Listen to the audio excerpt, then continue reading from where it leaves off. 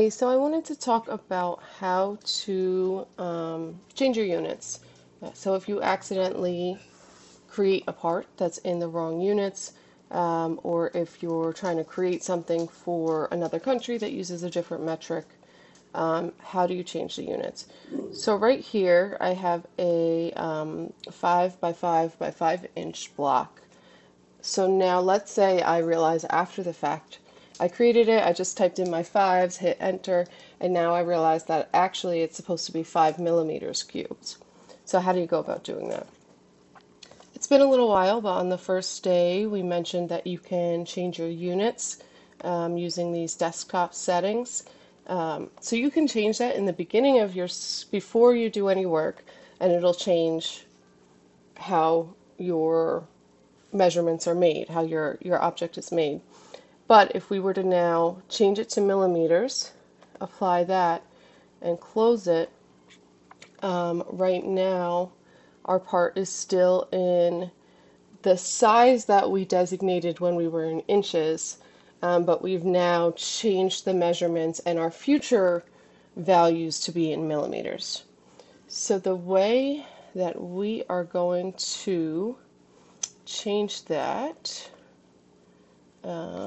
is we are going to, first we'll close out of this, we're going to select everything, which in this case is just one part, and you're going to go to direct, and here there are a couple different options, but the one we're going to want to use if we're changing our units is scale.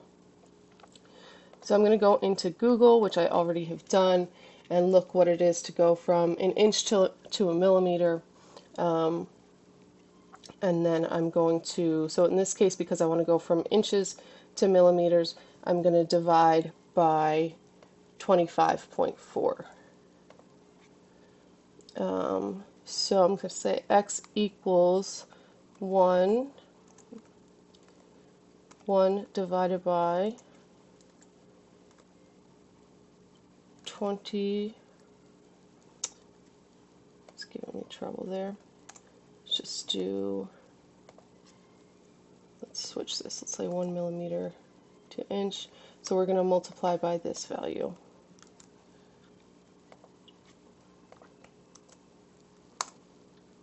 And we want it to be uniform. It unselected that when I changed screens. So now you see that it is shrunk dramatically, and I'm going to hit that to apply it. And then if we were to zoom into our part, I can get rid of this now, and we can inspect, measure, and now we have edges that are 5 millimeters.